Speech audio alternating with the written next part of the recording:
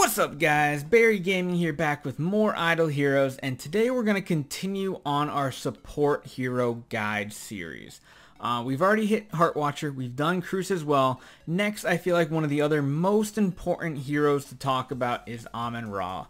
Ever since she came out at the anniversary, she has been a meta-defining hero.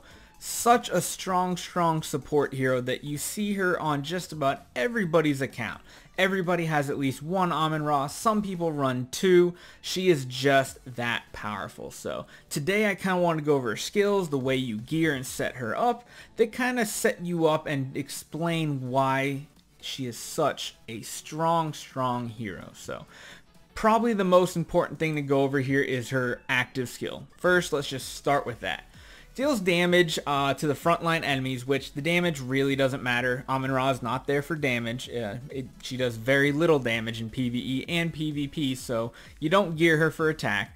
But the big thing with that frontline hit is it has a 70% chance to petrify each target for 2 rounds. That is huge, especially when you have some of the tankier, like a horse or an Asmodel or something like that in the front line, even Adas, just to lock them out, CC them.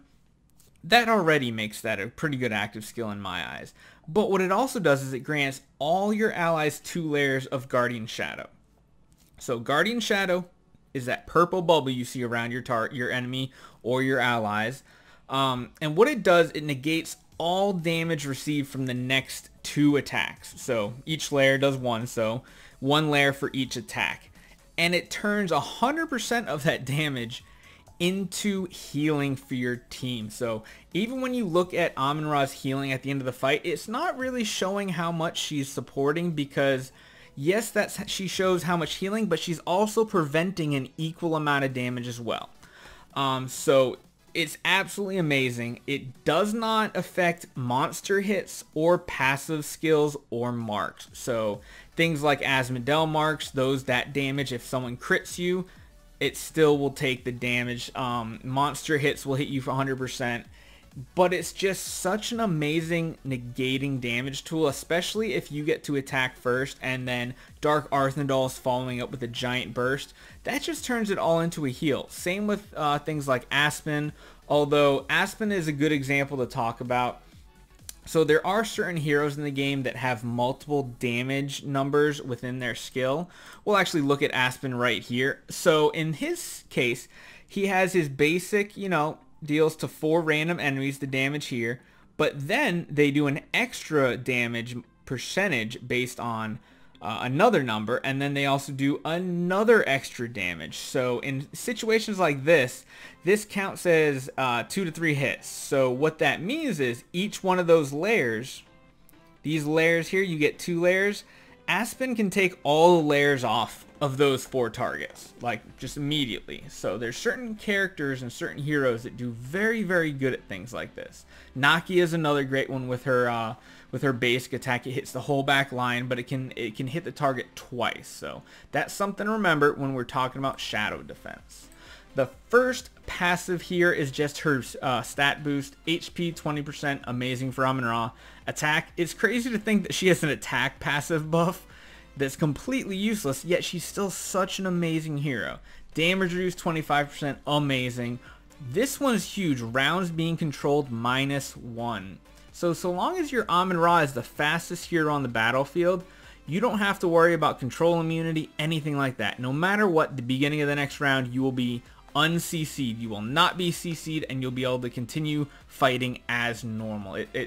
It's really powerful, especially when combined with Purify.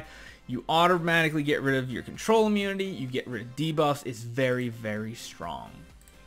The second passive is a damage dealing one. It's not super important, but it can be helpful. So whenever an ally releases a skill, she will target 3 random, well, not even 3 random enemies. She'll just deal damage 3 times in a row to a random enemy that deals 200% of her attack. So nothing amazing, but it's there. Maybe it helps. It really isn't that amazing. It's very little damage since she's built with very low attack, but it is what it is. And then lastly, the last passive skill gives her basic attack the ability to curse enemies 2 times. So every time she attacks with the basic attack, 2 random enemies get tagged with one of these healing curses. Now these healing curses are the little purple mist you see above their head. We'll show you a little bit later on, but what it does is it offsets the next healing received by the target and turns it into 100% of that heal into a direct damage attack. So that is really strong. It doesn't affect monster healing, so you don't have to worry about that with Phoenix or Deer. But anything that would normally heal it, so like an Ada, an Amun-Ra is a perfect counter to an Ada, perfect counter to things like Valkyries, all sorts of stuff like that. Anybody that heals, perfect counter. So those are the skills. Hopefully, I mean, the biggest one, really what you're building Amun-Ra for is the shadow defense. Those layers to mitigate damage and then also heal are so huge. And then she also petrifies, which is why we are using her on our Petrify Meme team. As far as gearing go, optimal setup is 2-piece of the preset and then 2 6-star pieces in the weapon and the accessory slot. We're just all out of 6-star gear right now, so we're forced to use the whole set. But you definitely want to use a 2-piece split gear setup. The best stone for her is definitely speed HP. You want her attacking first every round, so you're building her 100% for speed. Even in the soul stones, I recommend doing the speed HP as well. And as far as artifacts go, not a big difference. You're not there for the skill damage. All you really want in Amun-Ra is that energy. Most people build Amun-Ra for energy first round. It's pretty much the most solid setup unless you're doing something special with your team. I mean, Demon Bell would be a great one just because it gives her more health, more survivability. You can even throw Magic Source on here. That is perfectly fine. As far as enables go, you want speed, so you're going to build growth for both your E1 and E4 abilities.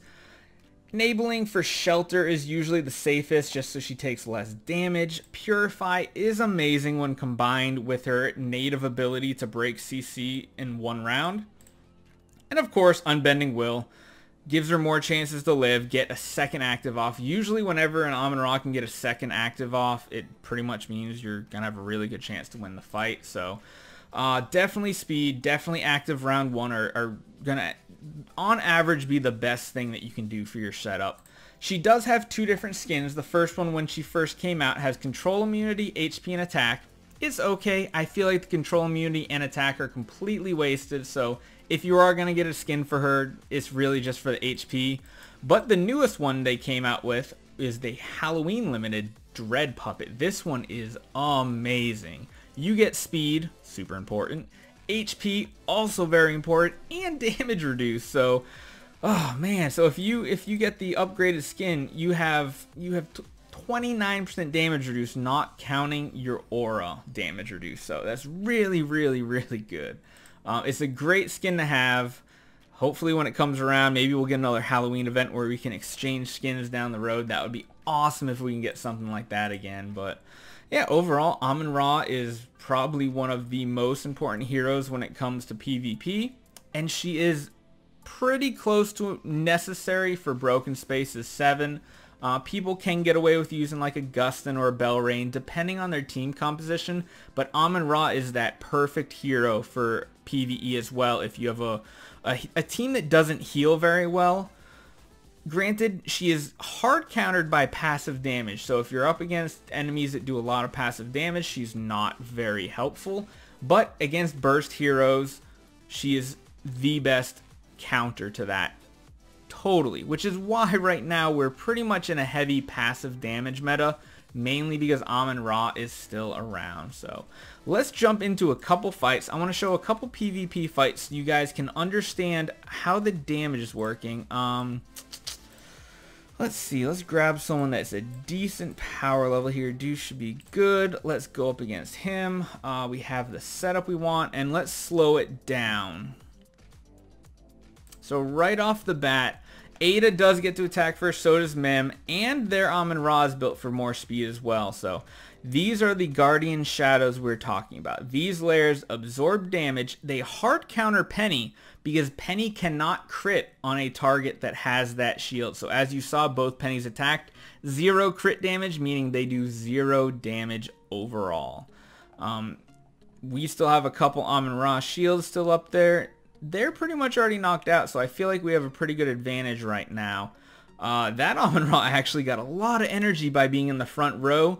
That's the one advantage of putting her in the front. If she gets hit a lot more, she will have more chances to get shields up. So the one thing I will say, this little bit of purple you see up the top here floating around, that's Amon-Ra's basic attack. She actually has a stack of it as well. That's the one that converts your healing power into damage. Does not work on things like Unbending Will or not Unbending Will, sorry, the Guardian Shadow shields. But overall, they're like this right here, having Guardian Shadow hard counters heroes like Penny. Anybody who wants to do burst damage. Let's see who Penny hits right here. Oh, yep, she just, look at that, all that healing we just got. That is perfect. So Amon-Ra still has that spot on there. So does Penny. Neither of them are really going to heal, so it's pretty pretty useless. And then, of course, Garuda cleaning up. So when I talk about the healing, it doesn't look like Amon-Ra did a ton of healing, but in reality, she pretty much doubles that healing, at least, because she is preventing damage as well. It's not just the amount of healing she does here, it's the damage she's preventing as well, which makes her so strong. One thing to note for early game, one thing I always like going over is the different tiers of Amon-Ra as well. 5-star, she's decent. She has a much lower chance to petrify. And the big thing, under 10-star, so all the way up from 5-star to 9-star, Amon-Ra only gives 1 layer of Guardian Shadow. That's a big difference. Big difference. And then also, you're only gaining 50% damage to healing instead of 100%. So it's a huge difference. But even just having these, Amon-Ra's at 5-star are super important in Sealand. For Dark Sealand, you need an E5 Dark Arthandal. And honestly, you can probably get away with close to just the rest of your heroes being 5-star Amon-Ra's with a mixture of energy and damage reduce artifacts. Of course, having one other Amon-Ra that's like E5 will help a lot for longevity, but that's the big difference, is it's only 1 layer.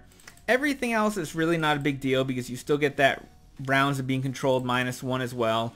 You're not really in it for any of the other abilities, but also the 50% effect instead of 100s on healing charm. Pretty much the same on 6-star, except when you get to 6-star up to 9-star, still 1 layer, but it is converted at that point into 100% healing from the damage received. Everything's pretty much here. You get more damage reduced. And of course, this now ticks up from 50% to 75%, and then eventually at 10-star up to 100. So overall, Amon-Ra is, in my eyes, it's hard to say she's the best healer, because in reality, she's not a pure healer. She's a damage mitigator. So if you're used to playing MMOs or anything like that, think of her as the shielder. Doesn't necessarily heal your team up when they're hurting, but protects them from extra damage. And of course, she can convert that damage into healing as well. As far as pure output of healing, she falls behind Ormus and Belrain by far, but as far as damage mitigation and keeping the team alive, with some CC as well, she is by far one of the best heroes in the game. She is so good that she literally defines the PvP meta. She is good at every stage of the game, every part of the game. You can use her in PvE, you almost need her in PvP. She's amazing, as you've seen on our Petrify meme team accounts. Even at 5-star, she does a lot for our team to keep them alive. So I hope this kind of helped you guys out a little bit, understanding more of what Amon-Ra does that makes her so powerful, and the reason why so many passive damage dot damage dealers right now are so strong in PvP is because of this lady right here. I hope this was informative. I hope you guys are enjoying the series. I know I'm loving going over these. Look forward to more later this week. I'll try to at least post maybe 1 support hero guide a day. Keep it a little fresh for you guys. I'm going to try to work through Belrain, Gustin, some other ones like that. Probably even Ormus. I might touch on him. I'll go over Emily, Rosa, the ones you need for Sealand. And hopefully this kind of gives you an insight and understanding more to the game. The more you understand, the better decisions you can make down the road. So hope you guys enjoy this, and I'll see you guys in the next one.